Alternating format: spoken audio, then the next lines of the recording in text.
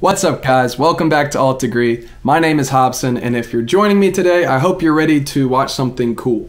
I'm going to take a break from my normal life lessons and moral preachings to bring y'all some good old-fashioned nature at its finest. This vlog is going to be a little bit different than the ones I've previously done, solely because I really wanted to focus on the logistics and the up close and personal side of my journey, so y'all can actually see what type of energy it takes to do a journey like this. Y'all can see in real time how I'm choosing where I'm going, the people I meet, the places I stay, and that way you guys can decide if it's something that you would want to do or you just want to keep watching me do. So on tap for today is Mount Ijen. It is a volcano in East Java to the west of Bali, and the reason I chose Mount Ijen is because it has blue fire. It is one of two places in the world where this naturally occurs. Basically what happens is a bunch of science mumbo jumbo down in the earth, all the gases and the sulfur chemicals basically, okay, that sounded dumb. So the blue fire basically, So the blue fire happens when basically a bunch of, I can't even speak.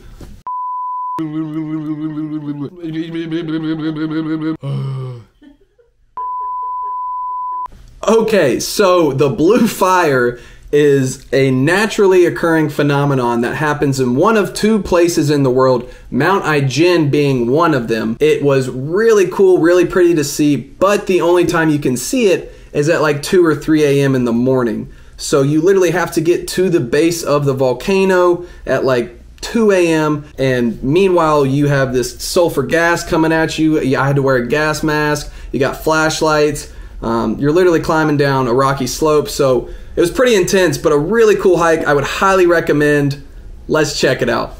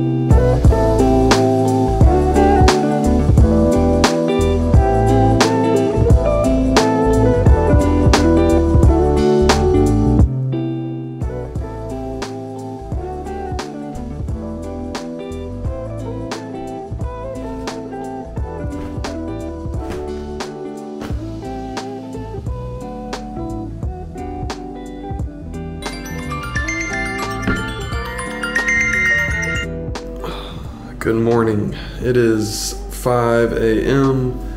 I am getting ready for a 4-hour drive to the most northwestern tip of Bali to where I'll catch the ferry over to Java.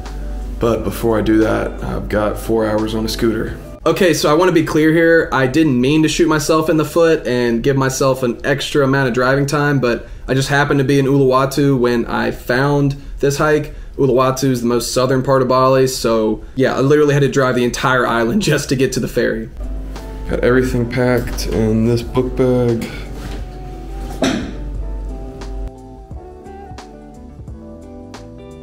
Gonna be a blast. Let's do it.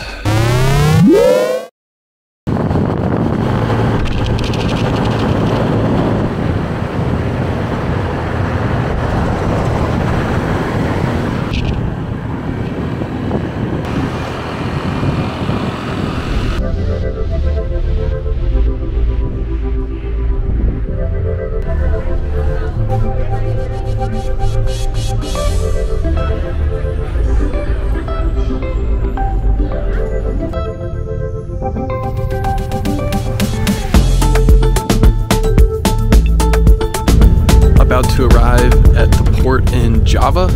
4-hour scooter ride later and a 30-minute ferry later.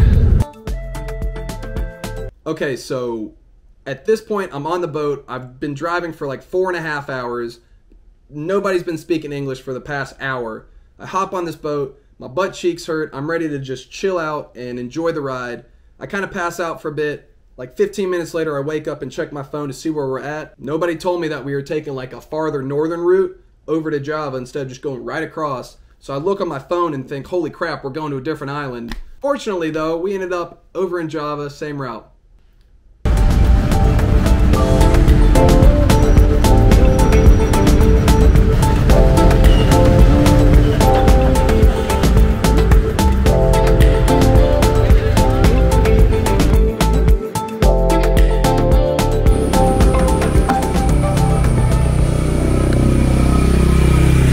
I'm having to stop to put my sweatshirt on real quick. I am on the route up to the base camp for Mount Ijen.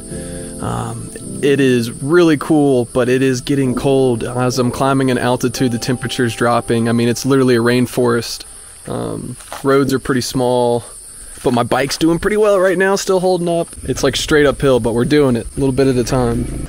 Yo! I am hanging out by the acidic river. It's acidic because it overflows from the crater lake up in the crater of the volcano, and so this little river flows down, and it's mostly sulfur and chloric acid, so it smells a little funky, but the water is like a pure bluish green, so it looks really cool.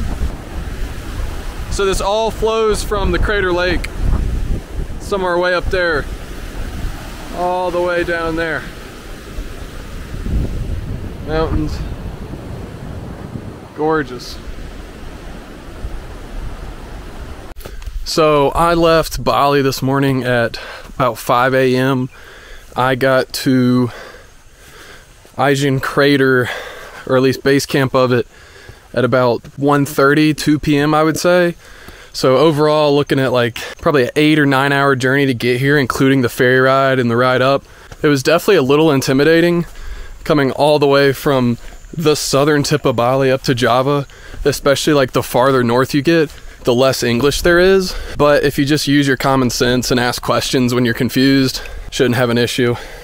All right, so I checked into my homestay. I paid them about 400,000 IDR, which is like 28 American dollars for one night. But it's about 3 p.m. I'm up on the mountain, it's beautiful. And they recommended I go to a nearby crater. It's about 20-minute scooter ride. It's called Ijen Crater. I'll show y'all in a sec. But it's beautiful, so we're about to go check it out.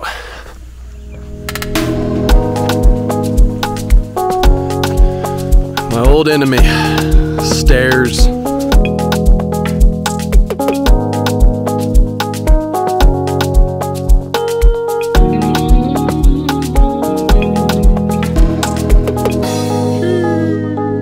I just walked up and met a group of people who were doing a shoot for what looked like a new car release or a Jeep or something, so that was really cool to watch for a bit.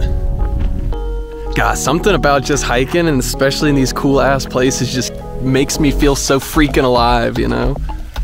This is like one of the most peaceful, serene spots I think I've ever been in, especially like on just a hike. I've never really hiked volcanoes before, and the fact that I'm surrounded by like 8 of them right now is just mind-blowing. But it's literally just this long ridge going in between Ijen and all these other ones I don't know the name of. And then some cows and whatnot down there, which is pretty cool too. I'm sure they're having a great time. I tell you, if I was a cow or a horse, I would eat this grass 100%. So if you ask me, was the 7-hour journey worth it? I would say yes, very much so. And I haven't even seen the blue fire tomorrow. So I can see directly across from where I'm hiking in a couple hours. You can see the crater up there. And you can kind of see the smoke coming out. You can't really see it on camera, but I got a good view. And you turn around over here, it's all these other volcanoes.